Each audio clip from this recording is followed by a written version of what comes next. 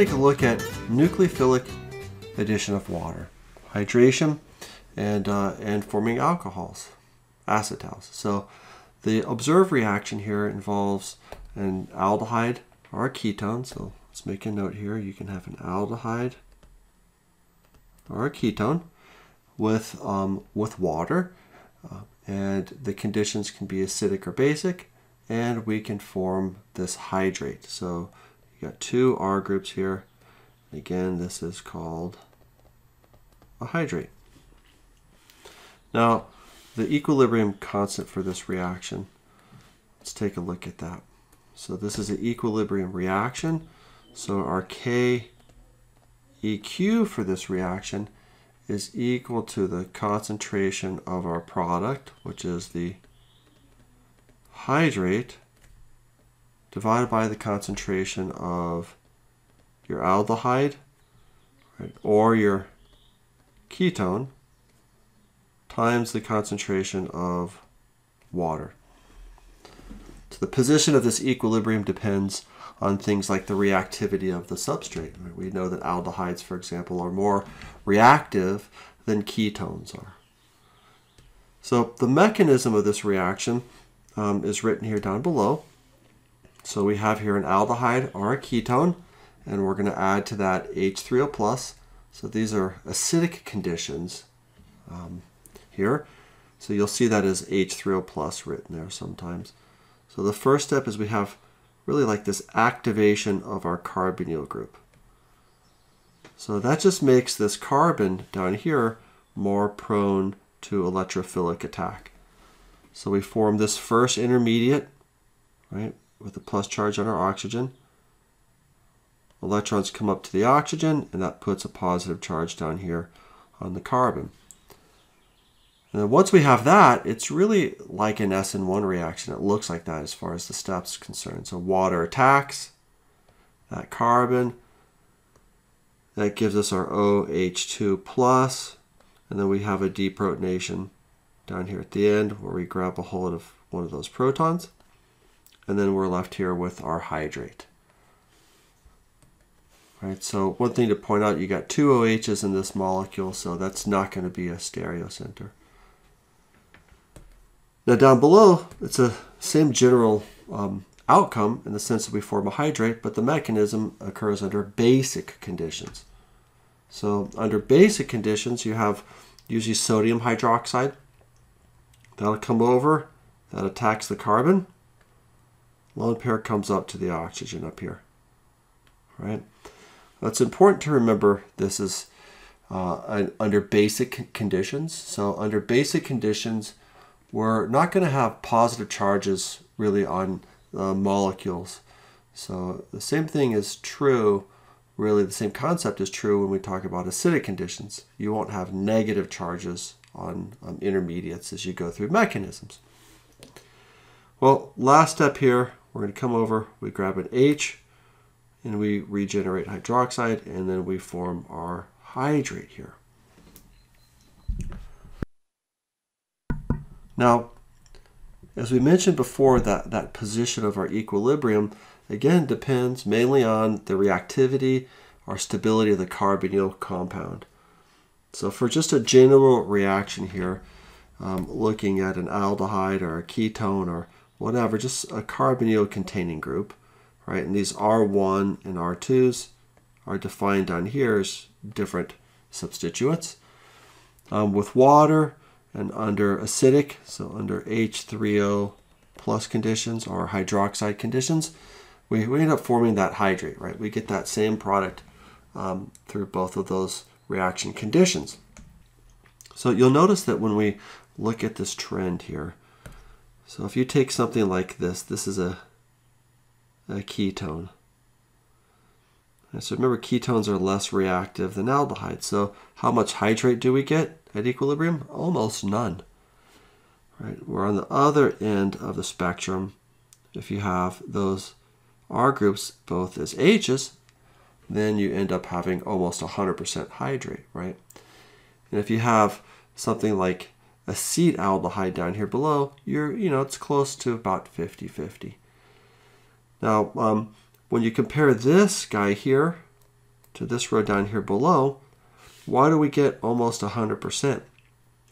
Well, what you've done is you've converted this electron donating group into an electron withdrawing group. So even though you have this CCH3, the electronic effects of being an electron withdrawing group facilitate the formation here of more of your hydrate. Now, let's talk about formation of hemiacetals and acetals. So this reaction mechanism is going to look almost identical to what we just saw on the previous page. There's one exception, and that is instead of using water, we'll use an alcohol here. So other than that, the mechanism looks very similar. So again, kind of looking at this, you start off here with an aldehyde or a ketone. Now this first step can occur under acidic or basic conditions. And then what we have here is a hemiacetal. So hemi just means half, right? Like a hemisphere. We have half of an acetal. So this OH, OR is your hemiacetal. Now, biochem folks, we're going to see this later on in chapter 23. And if you ever take biochemistry, you'll end up talking about these when you talk about sugars. Now, biochemistry students, you'll end up seeing this a little bit more when you talk about sugars. And we'll talk about this in chapter 23 this semester. All right, so acidic or basic conditions. Note here, this only occurs under acidic conditions. So we can only form the full acetal under acidic conditions. Well, let's take a look at the mechanism here together. So let's walk through this, and I want to write this one out. So this is our case number one. This is going to be our acidic conditions. So let's take a look at cyclohexanone. Start off with this. And to this, let's add methanol. So we'll add CH3OH or MEOH, and then we're going to add H plus here. So we don't want to use H3O plus because then we'll compete with just doing hydrolysis. So the first step of this reaction is what we saw before. So we're going to come down here and grab that H. And then what that's going to do is form this protonated oxygen intermediate, the plus charge here. Right? Of course, this has resonance, so we saw that problem up above. So we're going to do this. And that will give us our OH with oxygen with an extra lone pair, back to being a formal charge of 0, but at least with a plus charge on the carbon there. Now we're going to go through here with CH3OH, and we're going to attack that carbon. All right, so methanol is going to be your nucleophile there. So that gives us our OH, and then a CH3OH plus. Now, the next step of this reaction is we're going to clean up this molecule by getting rid of that H and giving us a neutral intermediate. So we're going to come around here, and we're going to grab that H, and we're going to do that probably with our solvent. So solvent comes around, grabs that H, and then those go back down there to your oxygen. So that gives us this. And here we're halfway. Here you have your hemiacetal. And so that's your halfway product essentially. Now this reaction will continue, so let's just move down here. So let's come over and we'll do this.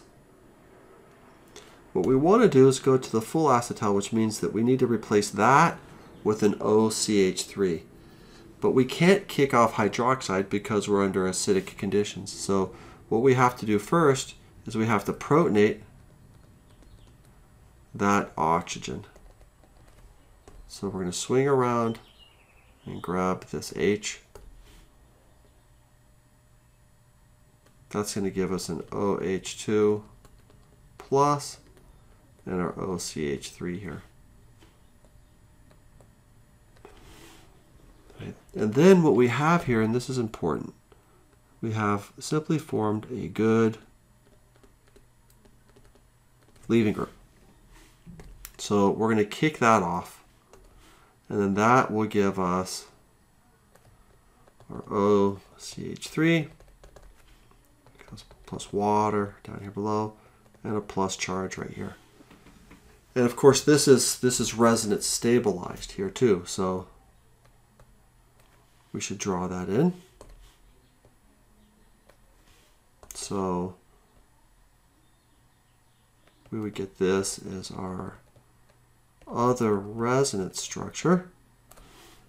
And then at that point in time, we're going to just repeat that first step, really. So we're just going to repeat this stuff. So what do we need? Well, we need methanol. So methanol comes over, grabs a hold of that carbon, and then we have a deprotonation. So that gives us our OCH3.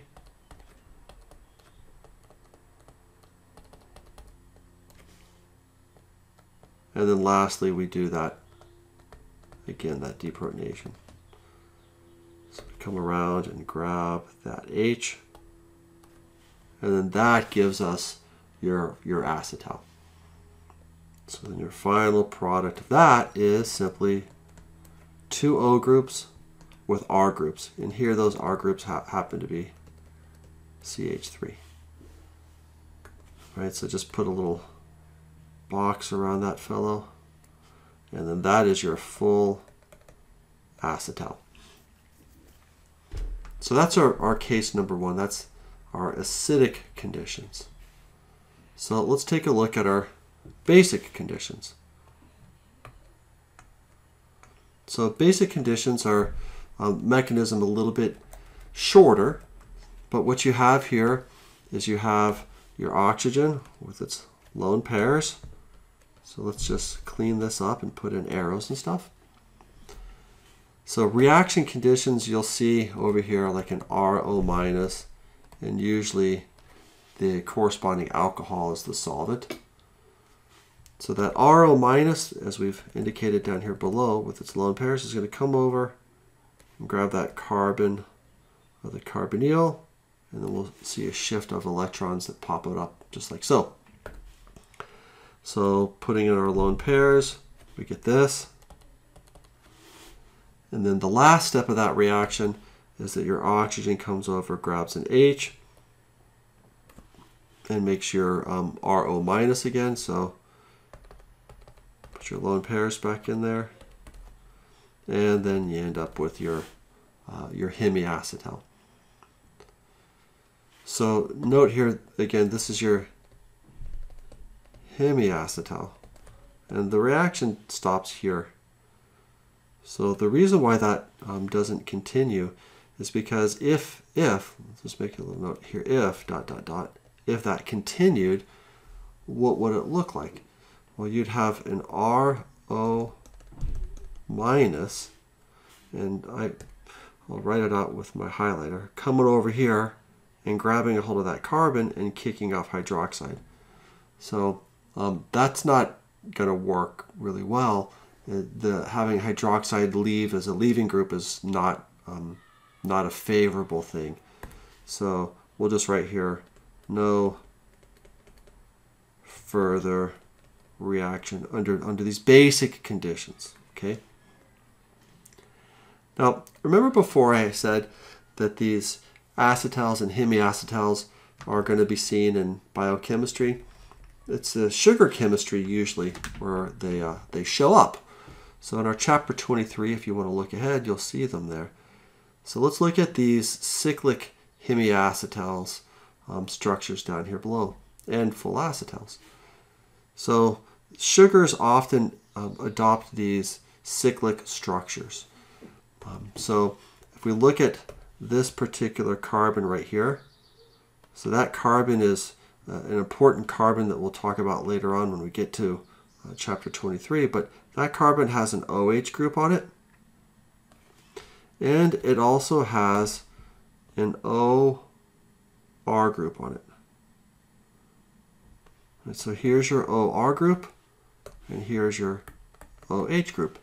And it's complicated because there's lots of bonds in it, lines everywhere, but with that arrangement, you simply just have a hemiacetal. So free sugars often have this. So these sugars tend to open up into open chains and close and open up, and they're in some type of an equilibrium. Now if we look over here, let's see if we can see what happens when we connect two sugars together. So that little dot right there is the same green dot that we put on the other structure. And then let's look up here. Here still is the OR group. But now down here below, remember that was an OH before, but now it's an OR group. So here we have an OR. That R is just this big sugar. And over here we have another OR, and again, that's just the connection of that other sugar. And that type of linkage that we see here is called a beta 1,4 link. And when we put two sugars together in that formation, you end up getting cellulose. If it's in the alpha 1,4 position, so if that bond points up rather than pointing down, then you get carbohydrates. You get starch and glycogen and stuff like that, stuff that's digestible. All right, now let's take a look at acetyl hydrolysis. So remember we said that these reactions are reversible, right? So that's why we went through and did reversible arrows for that last reaction. So let's see if we can go through this together. So if we were to take this structure, right, that was the product of our last reaction. If we wanted the reaction to go in reverse, then we would put in water. So water would shift this equilibrium over to forming the ketone. So here you would see, like, sometimes they'll write an H plus / H2O. Of course, we all know that means H3O plus, right? So in essence, what needs to happen is this, is we need to grab one of those H's, right? And then that will form our structure here with a CH3 and an H and a plus.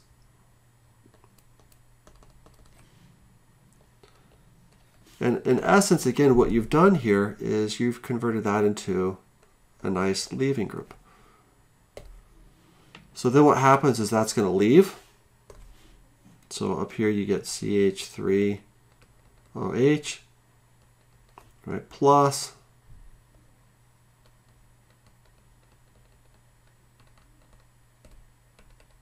that ion. And as we go through this, we'll see that same thing, right? So there's another ion that has the same resonance as we've seen before. So we're going to come down here. We're going to do this.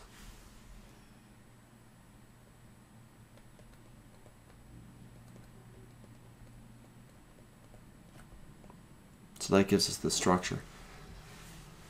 And in essence, what we need to do is we need to get an oxygen back on there that can form a double bond. So we're going to have water come in now. So water is going to come around here, grab a hold of that carbon, and then the follow-up step on that will be deprotonation.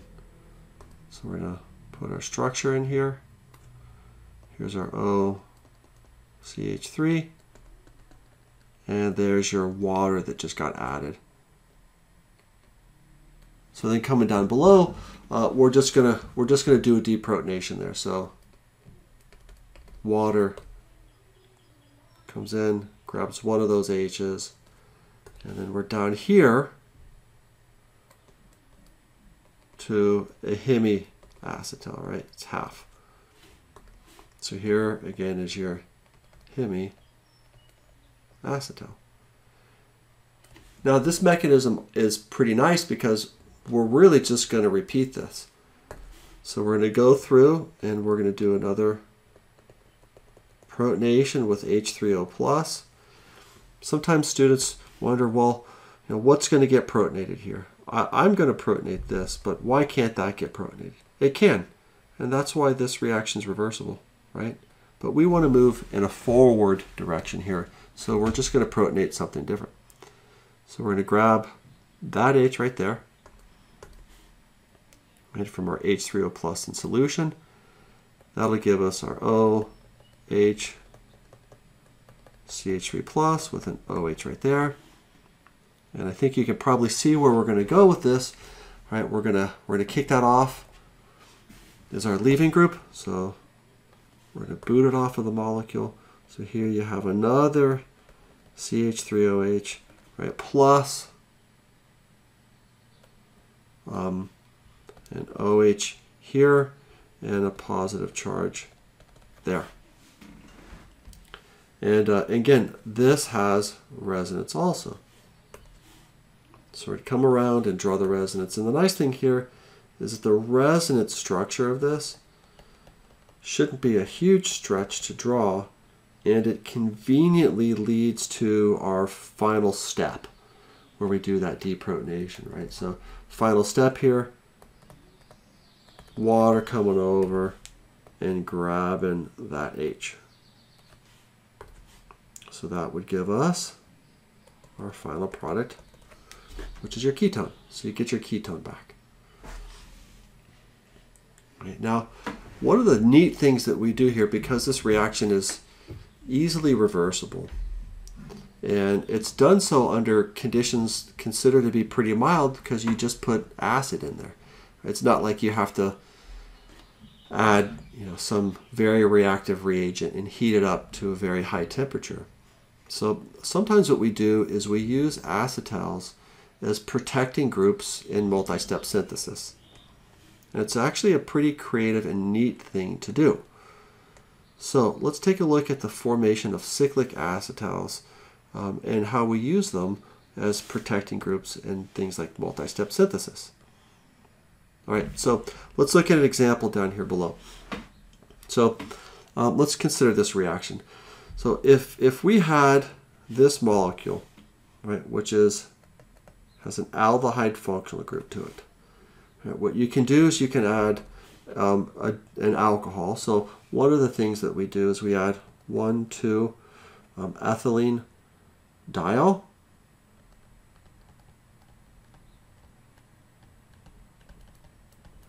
Also called ethylene glycol. So glycol is 2 sugars. So more commonly, people will call that ethylene glycol. One reason why we use one molecule with 2 OHs is that it's more entropically favored here because you don't have 2 alcohols that you're adding two separate molecules. Right? And then under H+ conditions here, so we have an acid.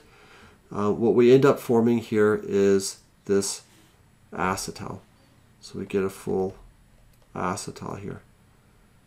So the advantage of that is that that group is now protected from nucleophilic attack.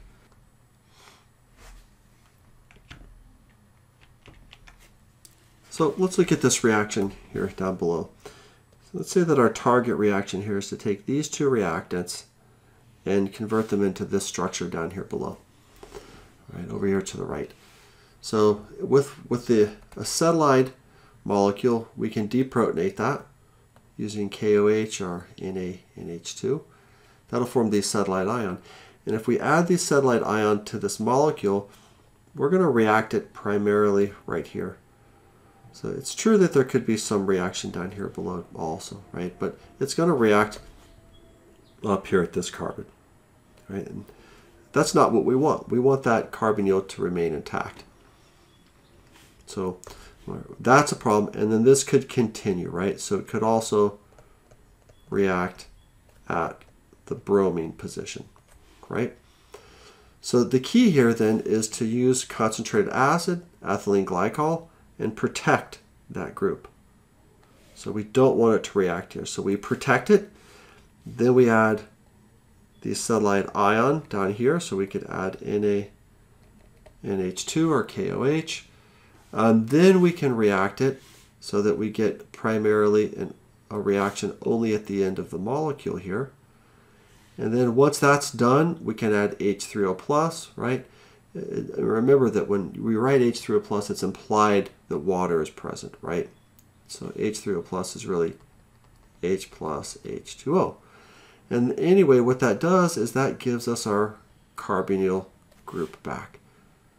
So again, we protect our carbonyl, we do a nucleophilic substitution, and then we regain our carbonyl. If we don't do that, then that carbonyl position, as we outlined up above, simply just reacts.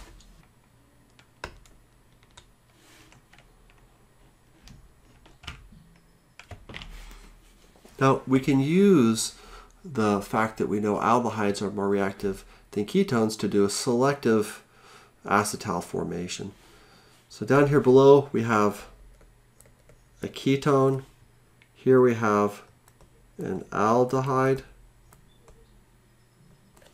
And putting those two pieces of information together, we know that the aldehyde is going to be more reactive, right? Now, if we add one equivalent, that means like a 1-to-1 molar ratio, then this will react at the aldehyde position first. Right? And then we go through and we use up all of that one equivalent to react at that position. Then we can add LAH to this. That'll form an O- on a wedge and a dash. And then when we add H3O plus, we end up getting back our carbonyl group here. So we get this. Now that's a stereocenter. It hasn't been designated as such here, so we just leave it on the line down here below.